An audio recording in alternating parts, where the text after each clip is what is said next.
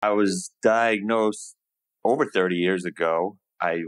When I was, say, around 10 years old, I used to have all kinds of stomach pains.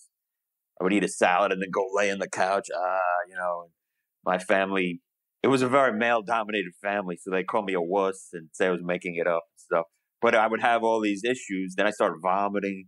But my parents kept thinking it was a flu. Somehow this flu lasted 3 years. But eventually it was just a terrible night of vomiting, bile, and whatever.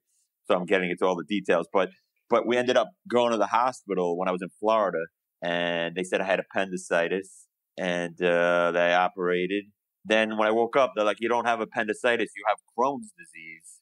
But he's like, we removed your appendix anyway. So that was like, I felt bad that they just taken out body parts. I guess it could have been another one that would have been worse. But, that was like the start of it. And, I've had a 30-year journey since with Crohn's and many ups and downs. But I'm surviving and thriving now. Yeah. Do you think they went in and they felt like they had to take something out or they had to do something? So they just said, let's just take that appendix while we're in there. Yeah. They're like, we're already on the clock. So, we want to earn our salary.